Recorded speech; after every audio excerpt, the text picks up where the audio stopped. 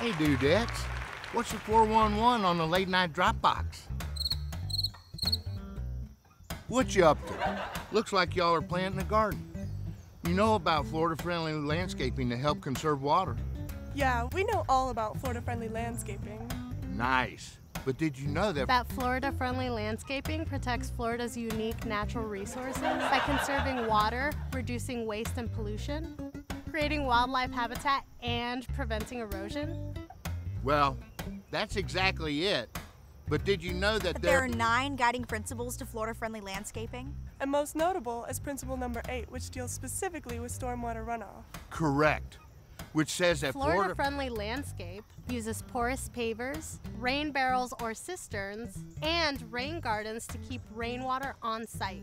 Which allows rainwater to percolate into the ground or be captured for later use, reducing the amount of runoff and the chance for rainwater to wash quickly into the storm drains. Which can carry yard clippings, fertilizer, pesticides, and harmful chemicals that can run off of roofs, fences, and sidewalks. Exactly.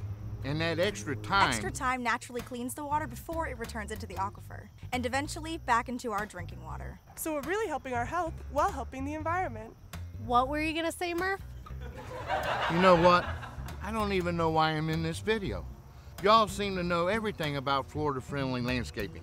Come on, Murf. We may know all about Florida-friendly landscaping, but no one moves like you. Yeah, show us some of those moves, Murf.